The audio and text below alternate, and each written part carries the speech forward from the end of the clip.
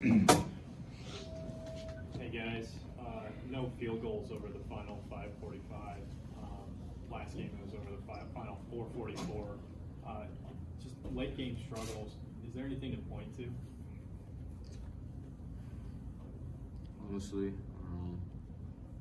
would just say the movement. We start getting stagnant. So at the beginning of the game, we get moving.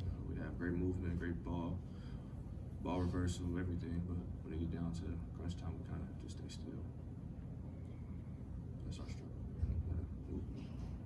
Payton, it looked like you got switched on to Young that last play. Just kind of what all did you see from your eyes? It was just a bad play. We should have gone left. I'm really disappointed in myself for sure, but just gotta keep my head up, keep moving. You guys have seen ups and downs in your times here at Iowa. What does that look like going forward after today? You just gotta stay together. I've kind of said that all year. We've done a great job. Obviously today's disappointing. Saturday was disappointing, but we just gotta stick together. We love one another. We're gonna keep fighting no matter what the result is. Just stay positive. We won the outcome. We should have won the game, but we get another opportunity to take this pain out this year. You guys went 3 of 14 from 3. I'm guessing you guys know that you're better shooters than that shows, but I guess just is it a fact of just keep shooting, or what do you attribute maybe those struggles to? I had 4 good looks. They all look good. Back rim. Keep shooting. Great shots. They win. Sometimes they do. Sometimes they don't. It seemed like a decent amount of possessions. You guys got pretty late into the shot clock before anything went up. Is that just good defense by Maryland? They take a lot away. They're really in your space. We need to do a better job probably moving the ball, especially down the stretch. But just got probably too stagnant. And then also the way they play defense switch, or set down screen for one another, or flare, they just switch or top blocks. You guys held Jameer to 1 for 6 in the first half. He beat up in the second half. Did they change something offensively, or do you think it's just a good player making plays? And he hit some tough shots. We let him get to what he likes to do, and that's what we deserve. Payton, on that last 3-point shot, was there a chance to call a timeout, or was that a thought, or was it just shoot? There probably was.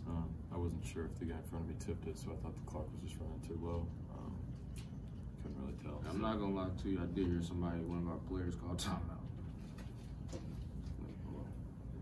Obviously, last year for both of you, you had Chris Murray, you had Keegan Murray the year before. Who would you say your go-to guy is maybe down the stretch this season? Maybe start with you, Payton.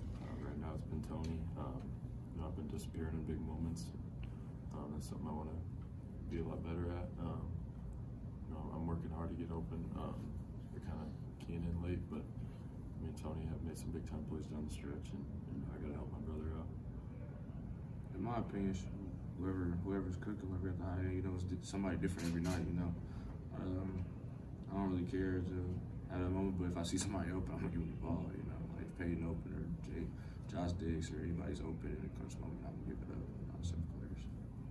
Did Owen fouling out hinder you guys in the last 4? Obviously had a big impact, but we have a lot of good players. He was playing well, and we brought Brock in, and he did what he was supposed to. We're just smarter down the stretch. We would have came away with it. 2 more questions. You mentioned bringing Brock in. What kind of juice does he give you guys when he's doing what he can do? In the second half, seemed like he made some plays and got some open looks for not just himself, but for some of the players as well. Yeah, we were, we got stagnant, so he came in and did what he does. Got downhill, created for others. Made plays. All right, thank you guys. Thanks.